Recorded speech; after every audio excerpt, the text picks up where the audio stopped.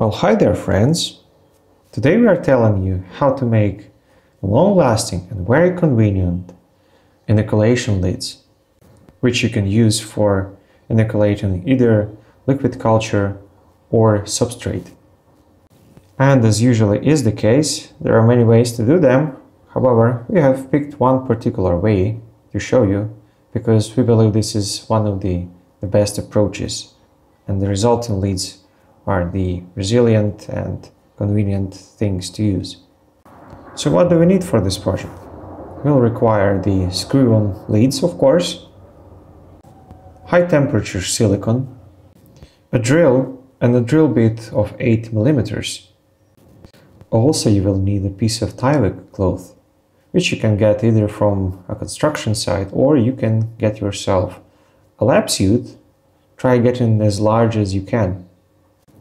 They are fairly inexpensive.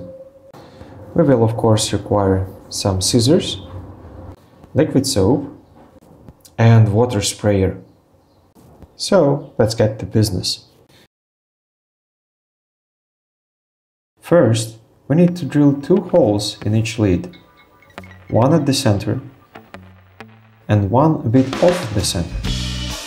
Drilling the holes is not required because the silicone will cover the burrs and you will not have any trouble in the future.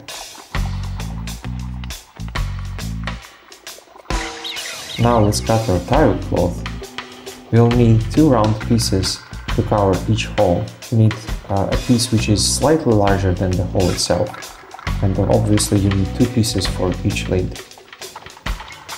Now we put some silicone to the hole which is off center and place our TYVEK piece of cloth there.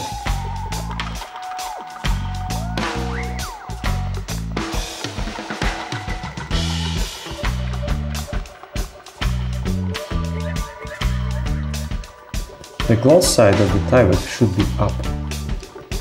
And now do the same thing on the other side of the lid.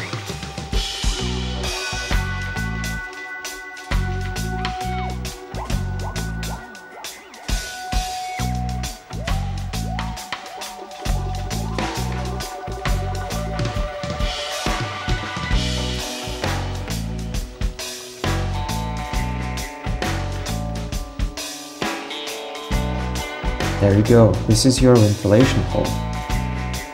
Make sure you have made a very good silicone seal around your TYVEK gaskets, so to say. Now let's put some silicone around our central hole, which is going to be our inoculation port. We have to put a lot of silicone on both sides. When enough of silicone is applied, you should form it using your fingers. Just make sure you just ever so slightly press to the center.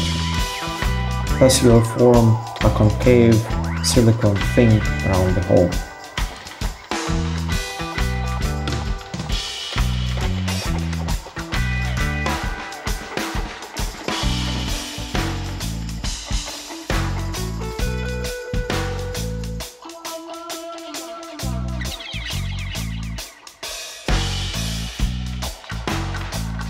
Now very quickly apply some soap to your hands.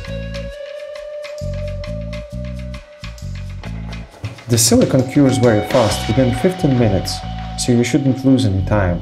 Apply some soap quickly to your fingers and make everything very smooth. The soap will prevent you from sticking to the lid and ruining your job.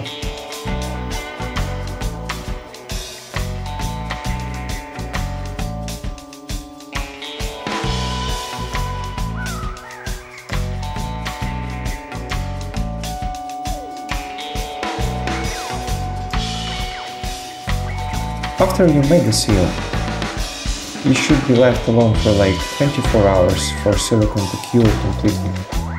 And in a day, your lids will be ready for work.